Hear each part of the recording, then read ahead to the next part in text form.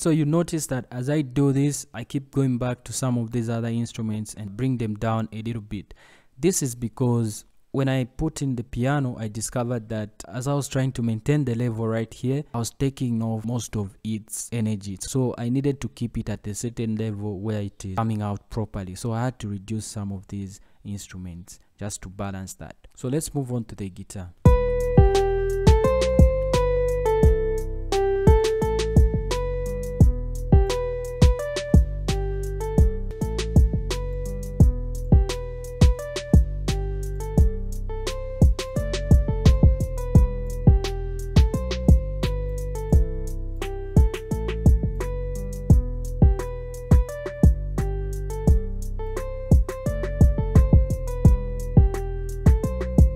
So you see what's going on there. I had to go back to the snare because I felt like it had too much of the noise, this reverb noise. So when I bring it here, the mix now sounds a little bit cleaner.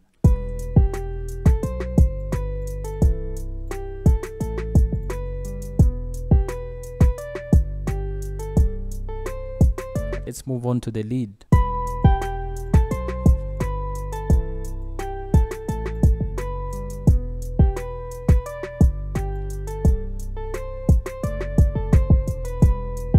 So what I'll do is I'll do some stereo separation for the guitar.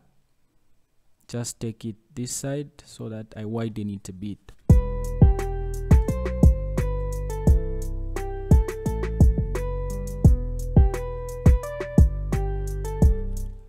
As you add these other instruments, you start figuring out that some of the levels that you had here were a little bit louder, so you need to start bringing them down. But the process is you start with these levels. As you come here, you'll be able to go back and try and maintain them.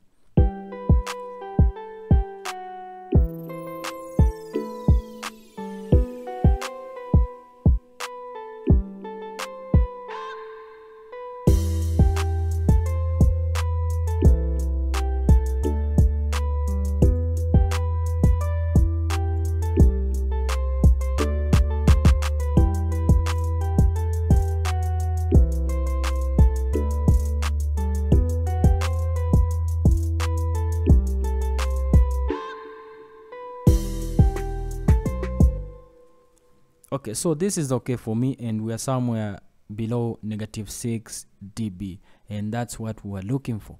So now what you need to do is come here and just pick some empty insets, click Control and Shift and just highlight the two, and right click and go to dock and dock to right, and just go to rename. Below here there's this arrow, go there and pick Verb Send, because we're going to use this now for our reverb send as a side chain. So I'm just going to find Verb Send right here and go here, rename, and go to Delay Send, which is this. So I'm going to add reverb here. You can add whatever reverb that you want. So I like to do that to the reverb. Take the weight all the way up and this just down, and then we're going to add some delay, which is Fruity Delay 2. I'll just set it to ping pong, and we're going to adjust the time when we start sending something there. So I'll just leave it there. We can now deal with the 808 and the kick. So just leave the kick and the 808 playing.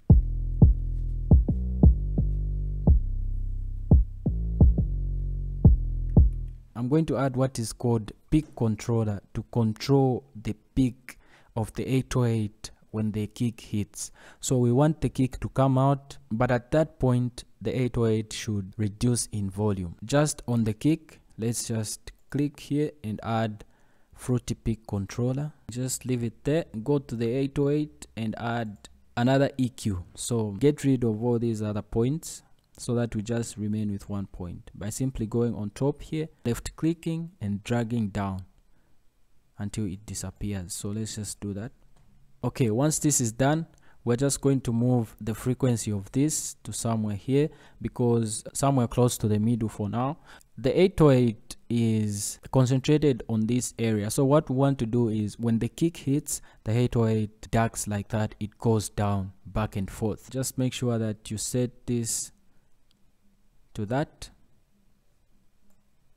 and just take it back here and copy this value here, go to the kick, click on the pick controller and paste the value right on the bass here and just paste it here. So now linking this point to the pick controller, so just left click and link it to controller and make sure we select internal controller, which is this one, and just accept.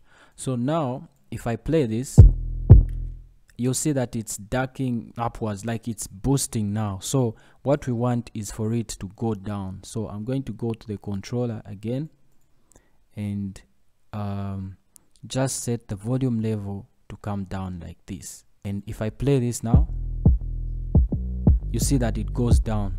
I'll push the frequency to this point at least.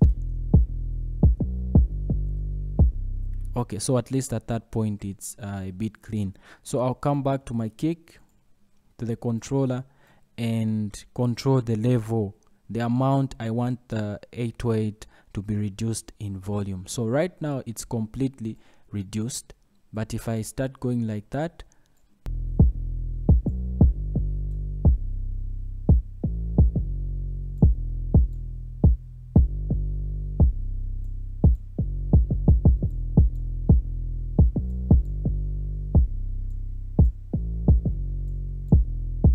reverbs and delays. By clicking my hi-hat here, I'm going to give it a little bit of some reverb.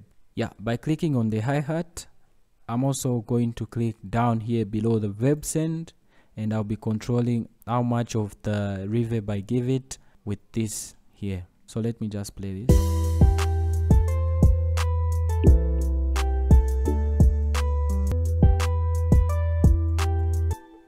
Okay, so that amount. So another thing that I feel like I should give some reverb is the crash.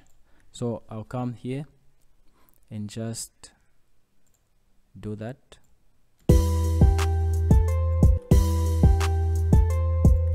For my guitar, I just want to change it a little bit. So this is the point now where you can add whichever plugin that you know that can do something to your sample. So I'm going to add a plugin called Origin by Cymatics. So I'll leave the link to this plugin in the description. It's completely free. You can go there and get it. So you can add some chorus here and some saturation. So let me just put some saturation.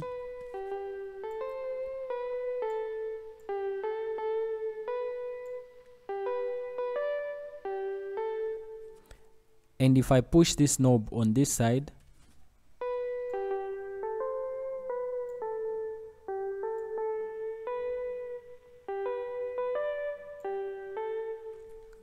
alright, I think that's it, and we can now move on to the mastering. So for the mastering, like I said in the beginning, there isn't much to add. The previous processes that we're doing, you can add some more of whatever it is that you want, and just make sure that whatever you add, maintain your level right here, because you've balanced it. You don't want to go above that.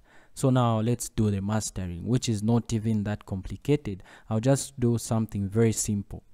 So I'll just add a limiter, which is fruity limiter right here. I won't do much, just a limiter. So if you want to record some vocals, I would advise you take the beat as it is here before you even add the limit.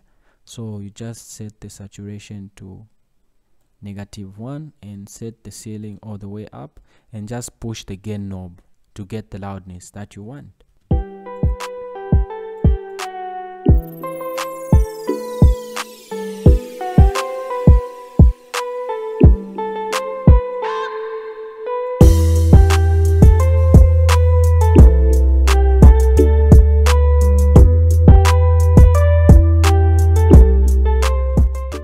Alright guys, so I'll leave it at that point. Thanks a lot for watching. Hope you enjoyed this video. If you did, don't forget to give it a thumbs up. Feel free to comment in the comment section below.